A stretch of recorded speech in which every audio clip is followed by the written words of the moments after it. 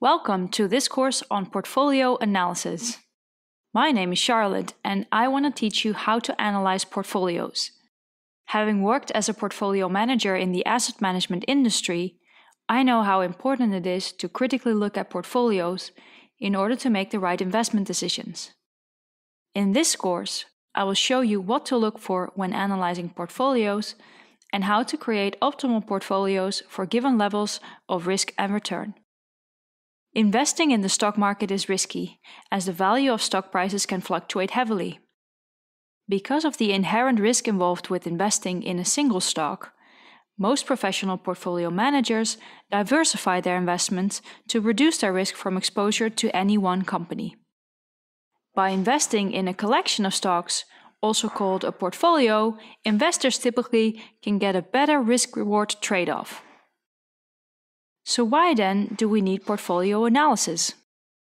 Well, when you invest in one stock, you easily can calculate the risk and possible payoff. However, when you decide to create a portfolio of say 50 stocks, understanding even the possible payoff or return becomes difficult.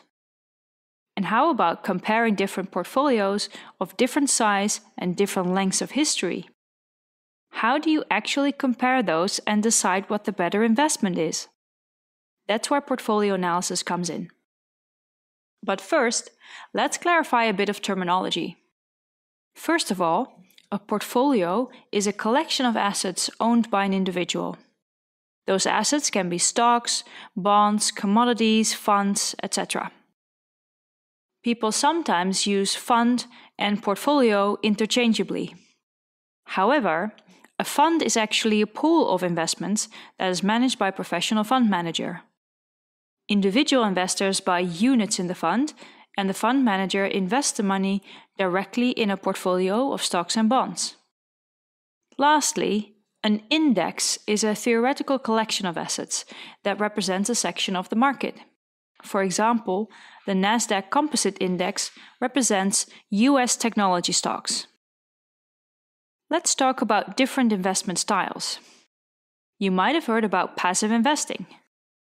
A passive investor aims to mimic the investment holdings of a particular index and thereby doesn't try to beat a benchmark or maximize returns.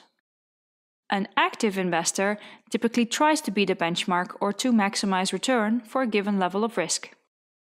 Active investors pay close attention to market trends, shifts in the economy, changes to the political landscape, and factors that may affect specific companies, and use that information to buy and sell stocks.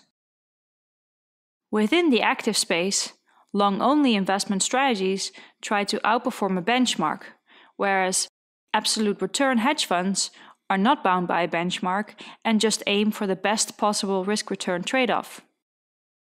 When you invest in just one stock, events such as change of management, weak financial performance, difficult industry performance, etc., all will cause your investment to fluctuate heavily. By combining stocks in a portfolio, you can reduce some of those fluctuations, as positive returns in one stock can absorb negative returns in others. By smartly combining assets with different characteristics and different risk and return profiles, you can reduce the overall risk of your investments. This is called diversification.